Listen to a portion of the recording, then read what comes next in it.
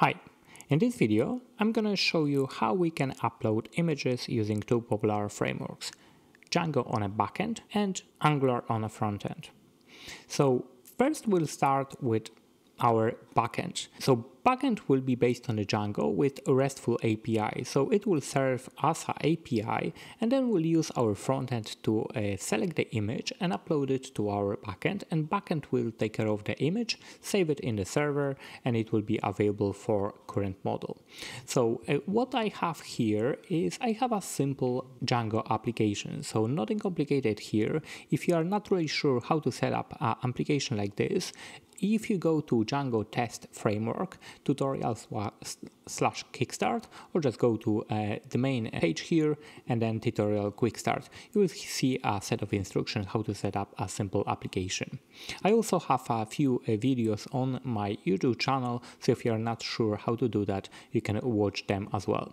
If you are interested in Angular and Django, I have a course on Udemy that is 20 hours long and it's available. So if you're interested, I can leave you a link in the comments here.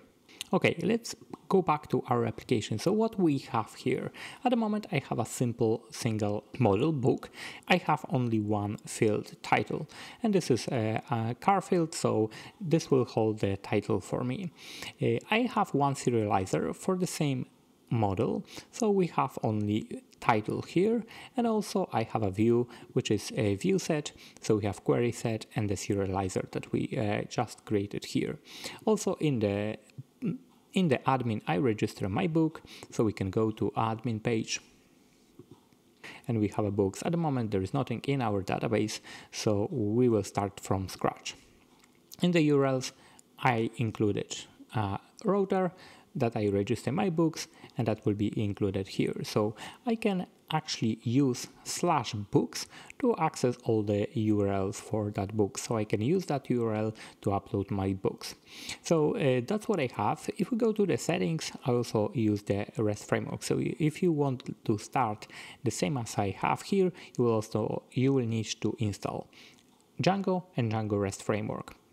Also, I register my application. My application is API here. This is my project, and this is my application. So we'll do everything from here. Okay, so what we need to do? Basically, we would like to store a cover for that book. So we will create another field here, and this field will be an image field. So let's do that. Cover, models, and then image field. And then we can provide a few arguments here. First, we can do blank, true. So that means we can actually, it's not going to be required, so we can leave it blank. Then we can do null, so true. Also, if it's provided blank, then we'll store it as null.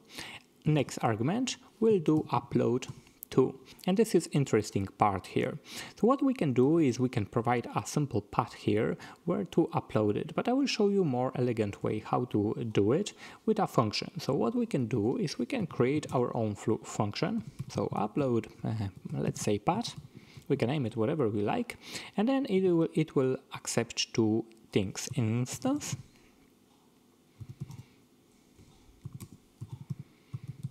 and file name. So what we have here is we can actually return. So we can build our path here, and we'll start from /. That means it will be a default media path here, and then we can join. And in join, we can provide an array of things that we will have as a join for our folder structure. Basically, we are telling Django where to upload it, and it's up to us how we're gonna store it in our server. So in what folders and how we're gonna name them. And basically, we can use those two, actually file name like this. I misspell it. We can use those two to actually use it and leverage the data that is available on instance and file name to actually put it in the folder. So what we can do is I will show you three things, but it's up to you. How would you like to store it? Basically, you are building kind of folder structure here. So first, I will say covers, and you will see that folder structure when we actually see the first image in. So what I'm saying here if we'll upload our image, we would like to use the base media part that we'll set up in a second, and then we should use a folder covers. Inside that covers, we can do instance, let's say title. So instance title, we can actually force it to be string. So instance title, that will be another folder inside the cover. So if we upload book with some title, that will go here. So if you have more images for one book, for example, you might have a cover, back cover, and stuff like that, you can actually put it all images inside covers, inside that book name. And that's what we are gonna do. So we'll do that. And the last thing we can use is file name. Actually, you can, that's supposed to be name, like that. So basically, it's up to you how you would like to have it. So I will take upload path here, and we'll come back to this later once we'll see a working example. So we can provide that function here, and that cover will use that function to put it in the specific folders. Okay, we have that done, and there's not much complicated here. It's just a simple field that is available on Django. What we need to do in the settings, we need to also add media. So media root, all capital, OS, path, join, and then we do base dir, and then we can provide media, or you can name it whatever you like, and then media URL, and it will be media, like that. That's supposed to be media URL. So we need to provide two things here. First, media root. So what is the root folder of our media? And then media URL. So you can name it this as you like. I name it media, so it is easier to remember. And basically it will just create a new folder media here. So this will be our root folder for our media. So if we go here, that's what we are referring there. So it will be everything uploaded to our server. It will be media / cover / name of the book / file name, and the file name will be the name actually of the file that we uploaded. So I will show you how it works in a second. I have joined missing one required positional. I think it's fine now. We don't have that anymore. So what we can do is I can do Python manage by run server, and the server is running here. Okay, so we have that available now. What we also need to do is we need to put that in the serializer. So we add an extra field to serializer, cover, and then we'll need to do something in views. Okay, so in the views, we'll need to create a new method. So basically we have a view set here, and the basic methods are already included in the model view set. So post, put, delete, and get, all of them are included. But what we'll do is we'll actually overwrite one for creating a book, and we'll like to kind of hijack it and create our own. So we'll overwrite post, and then self, request, and then we'll have args and also quarks. So basically what we are doing here is we overwriting the built-in method that is built in Django. We'll create a variable cover here, so it will be request data, and then we will provide cover. Also, we'll have title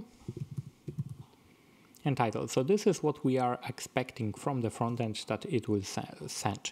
So next thing, what we will do is we'll do book objects,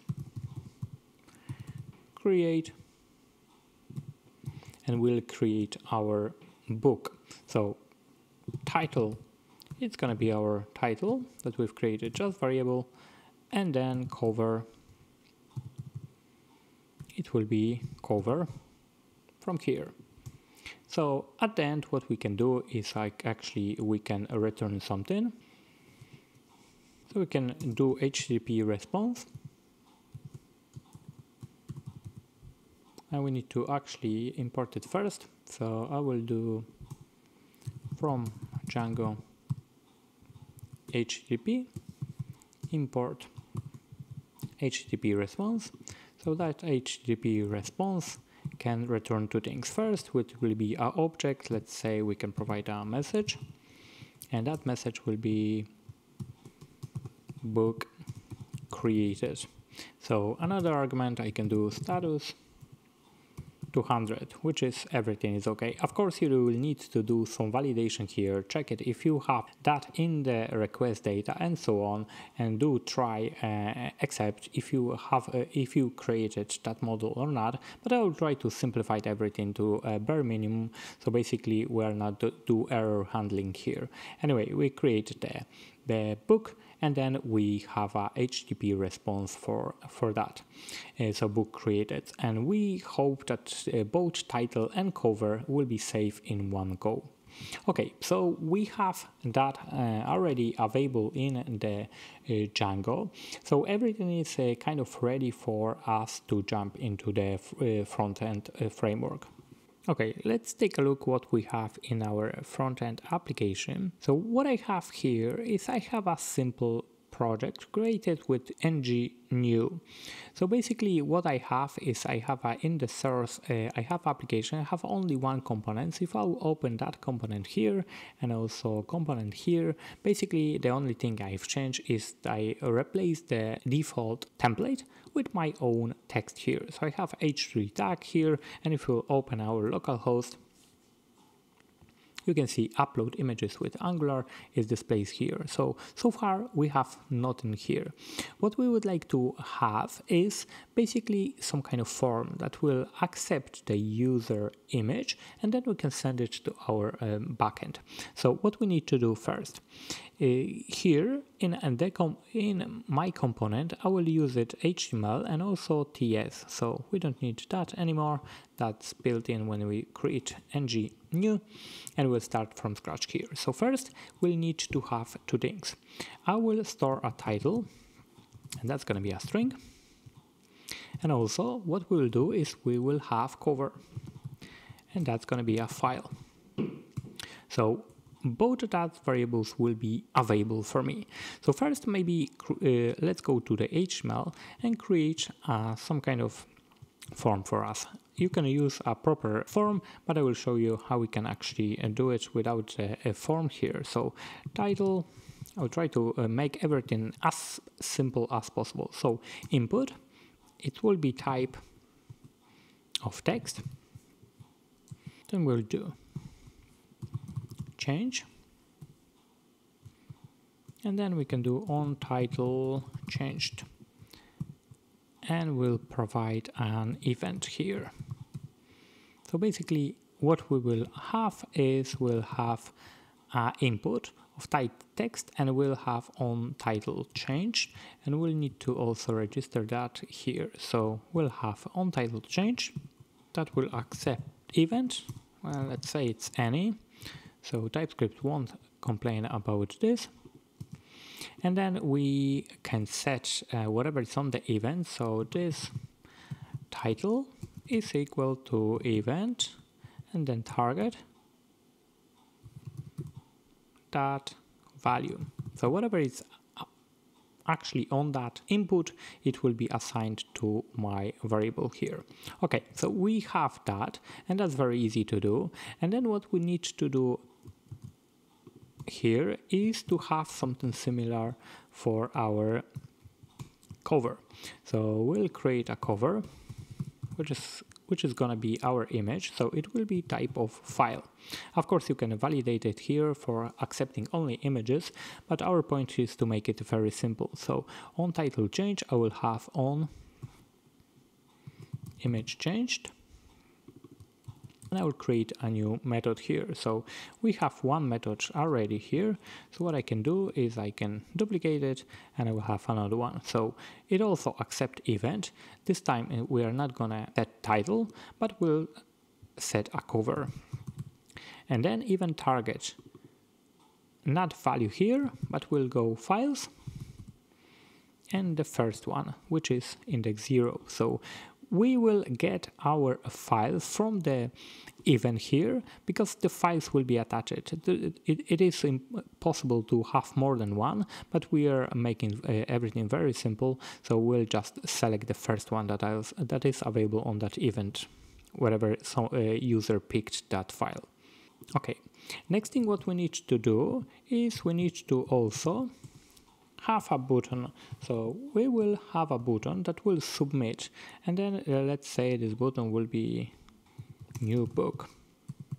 So we create a new book, and then we can do click. So whenever we click on that button, we can say new book. We'll trigger new book method here. We need to come back to our component and create that method. So new book, and then we'll create something here.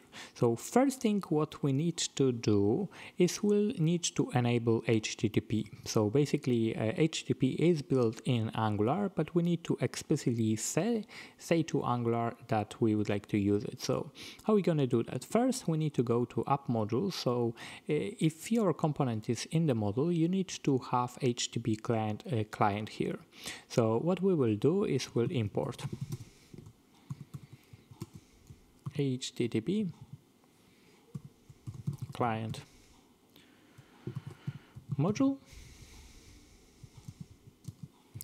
from @Angular common HTTP. So we have our HTTP client module, and we need to enable that to put it in the imports here. The same way as we have browser, we'll put HTTP client module. Once we have that, we could use it in our component. So we'll do similar thing in our component.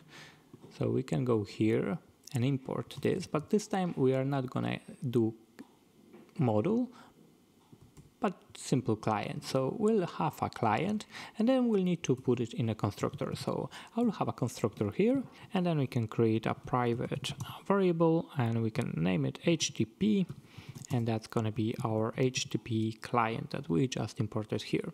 Okay, so once we have that, basically we have an access to HTTP. So I'll make it like this. So here, what we can do is we can use this HTTP to create our post method here. So we need to do a few things here. So first things what we need to do is we need to provide a URL. Basically the URL for application is whatever we have here. So this is wherever we have our local server. So I will copy that, and then we can paste it here, and then we will send it to books. This is what we would like to do. We override the post book method. So basically sending any data post to this URL, it will create a book. So we need to attach some data into that post. So the easiest way will be to use form data. So we can create a constant. We can do upload data, and then we can do a new form data. So we have upload data here, and then we can append to some data. So first what we do is we append title. That's going to be our title. This is what is required actually in our backend here. So request data title, that's what we are expecting to have. And we need to have the same title here. So what's going to be our title? We can use whatever is here, because we on title change from our form, we use this title and we update it. So it will be available on this variable. So we have title. What we can also do is we can have a cover. cover, and then it's going to be our cover. But here we can also do this cover name. So basically we will attach also a name of this file into that post. So we will use post on that URL, and we, as a second argument, we can actually add it that upload data. So this will be included in our post. What we can do here is we can subscribe to the result, and subscribe what we can do is whenever we have data, then we can use arrow function and let's say console log data, and we can also do something similar with error. So error and then console log error. Well, it's up to you what you're gonna do after you will have that post done. So basically this is a function that will be triggered when it's a success, so 200, and this is when it's something goes bad. So in here you can redirect to some place, or you can display something on the page. It's really up to you. We try to do everything very simple here, so just console log the data here. So our goal is collect the data from here and pass it to our backend. Okay, so let's go to our front end here, and we have our fields here. So we have a title, then we have a cover, we have a choose file here, and no file chosen. So I can make it a little bit bigger here. So this is what we have. Very simple, nothing complicated here. So basically, wherever we type in here some title, I can do a title here, we will store that title in our variable. So let's choose a file here, and I have a Lords of the Ring image cover for the book, and I pick that file, and the name of the JPEG is actually here. So that means I have that file selected, but it's not sent yet. So I can name this as a lot, which is Lords of the Ring, and this is the cover. Whenever I click on the book, so we can go actually to our network here, and I will show you, I will remove everything from here. And then whenever I click here, we'll send a request, and it's not gonna work. I will show you that in a second. So I'm sending this, and if you could go here, you have response, and actually nothing is here. So this is not found. So what is happening here? If you go to the console here, you have a hint here. So it is blocked by course policy. What we need to do is we need to enable Django course headers in our backend. So I will go here, and then I will stop the server, and then I will do whatever it says here. So what we need to do is we need to install Django course headers.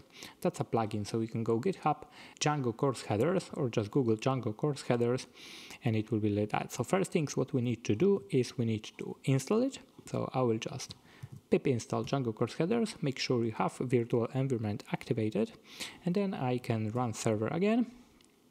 And then we need to do a few more things. So first we need to add that to installed apps. So we'll go here in the settings, I will scroll to installed apps, and I will add course headers here. So this is added. Next thing we'll need to do course middleware in the middlewares. It needs to be above the common middleware. So we go here, we find the middleware, we have a common here, so above I can have it here.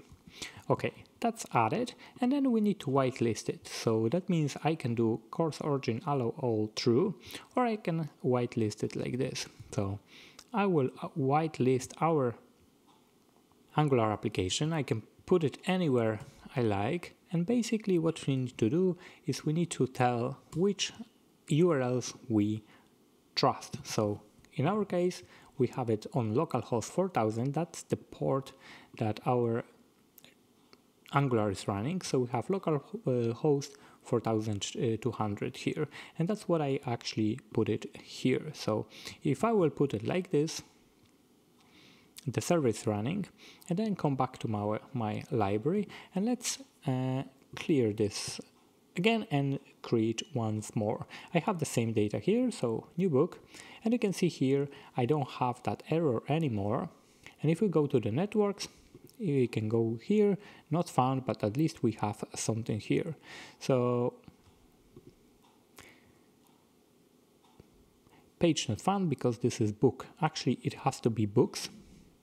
So I will come here and you can see in the URLs what we do is we have books URL. So I made a mistake. I will come back here and here I need to do books. So save it again. In the front end, this has been refreshed, so clear it and then Lords of the Ring, select image, open, and then new book. And it's still failing. So this is telling us that we haven't done actually our migrations because the cover is not in the database yet. So that's what I forgot to do. So I will kill the server here. And what I can do is I can do make migrations.